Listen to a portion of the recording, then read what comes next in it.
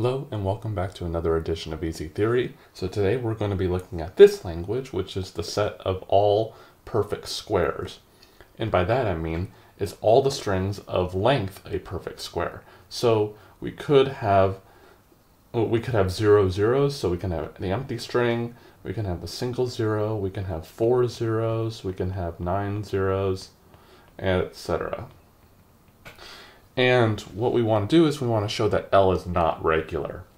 So the main technique to showing a language is not regular is to use the pumping lemma. So let's prove using the pumping lemma that this language is not regular. So let's suppose it is regular. So suppose L is regular.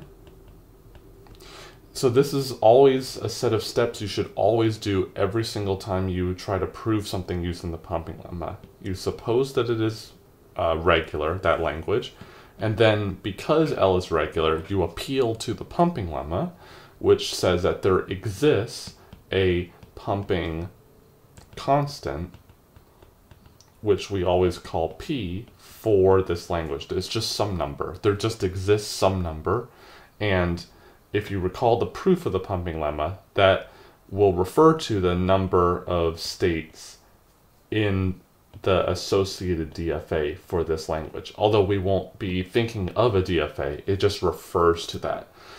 So what do we want to do? Well, if you recall the proof of the pumping lemma, you need to pick a string that is in the language and has length at least P.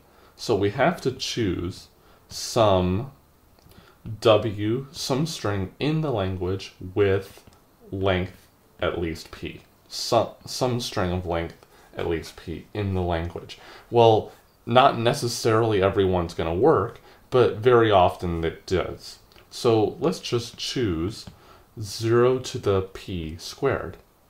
Well, P is an integer, so P squared is a perfect square, so this string is inside L, which is good. And P squared is larger than P because it's just P times P. So therefore this string satisfies the two requirements. And then now we need to look at all decompositions of the string. So look at all decompositions of that string W we just picked into 3 parts. So because we're talking about the regular, whether this language is regular or not.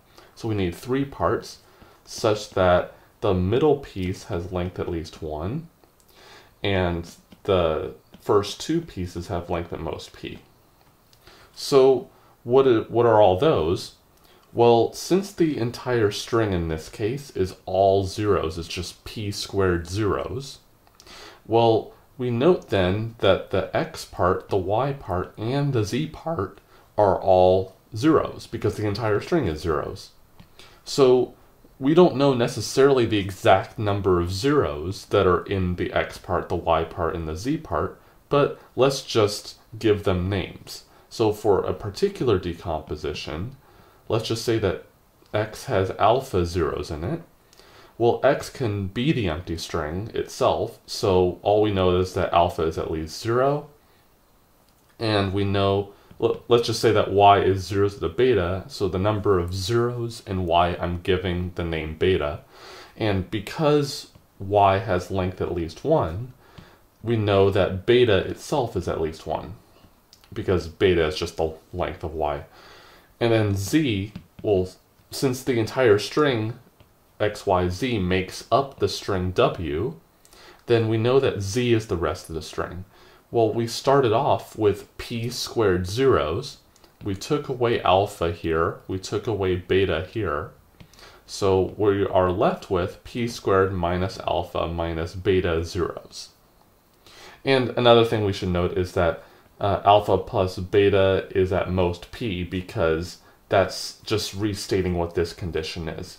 The length of X plus the length of Y is at most P because that's just what that says. Although we won't actually use that. So what is the 5th step is, well, we need to choose an I, a value I, some integer I at least 0, such that x, y to the I, z is crucially not in the language. Because the pumping lemma says no matter which I you pick, you will always stay in the language. But if we find a value of I such that we leave the language, that gives us a contradiction. So what value of I should we pick? Well, we should not pick 1, because if we picked 1, that's just the original string, W, and we picked W originally to be in the language L. But we want to get a string that's not in L, so we better pick something other than 1. So let's choose I equal to 2. And you'll see why we picked 2 in a second. So what is xy squared z? So squared just literally means 2 in the exponent. Well, this is just x, y, y, z, so just 2 copies of y. That's literally what it means. And if we just copy down our decomposition, well, the x part has alpha zeros. The two y's together have 2 beta zeros. And then the z part has p squared minus alpha minus beta zeros. And then if we let the dust settle, well, we have alpha zeros here, and then we take away alpha here, so the alphas cancel. And then we have a 2 beta here and a minus beta here.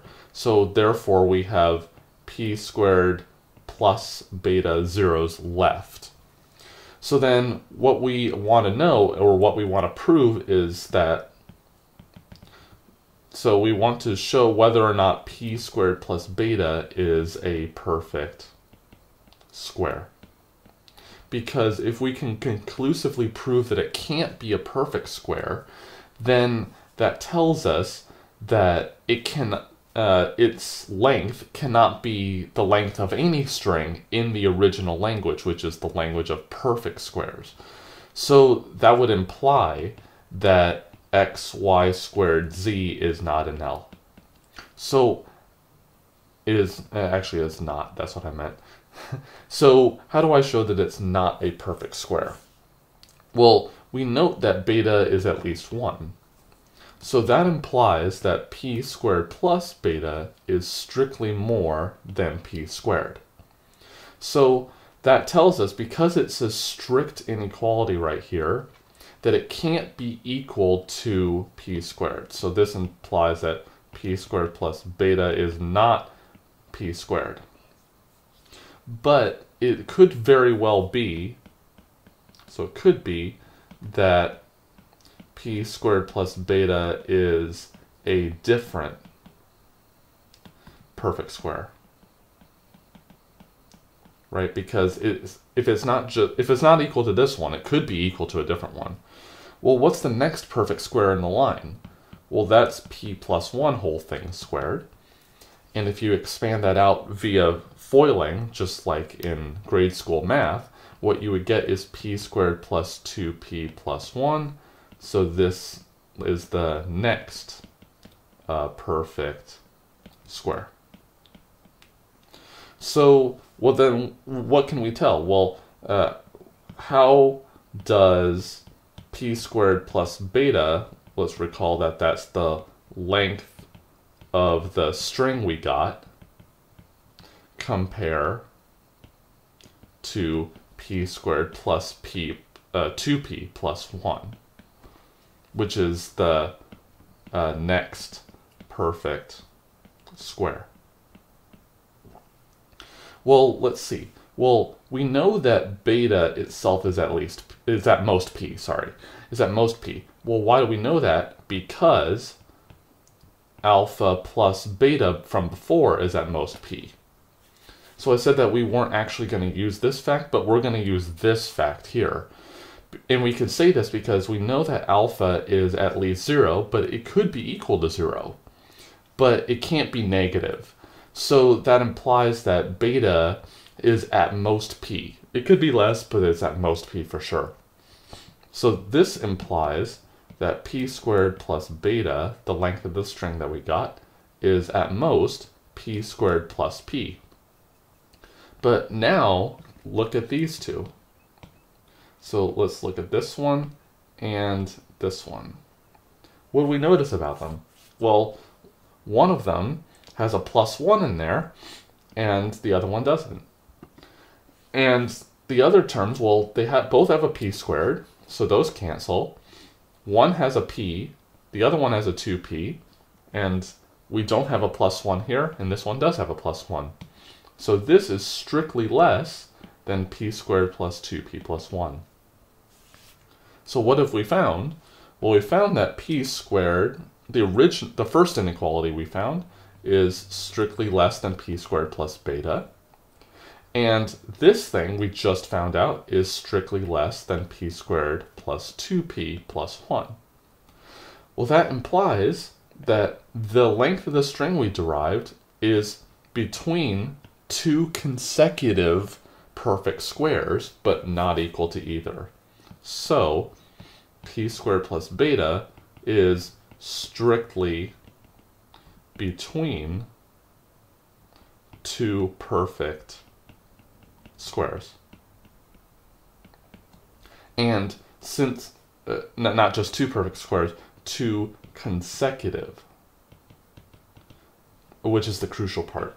If I just picked some other perfect square and showed that it was in between, that doesn't really tell us anything. But because it's between two consecutive perfect squares and it's not equal to either one of them, it cannot possibly be a perfect square because that would imply that they weren't consecutive, but they are. So this implies that p squared plus beta is not a perfect square, which implies that the string itself that we got, which has length p squared plus beta, is not in the language L, which implies that L is not regular. Because if it were regular, then this derived string would be in the language L, but it's not in the language L, so therefore the language itself is not regular. So I hope that was interesting. Let me know if you were able to find that a different way. As always, please like the video. It would help with the YouTube algorithm. Please subscribe if you haven't yet. And as always, I will see you next time.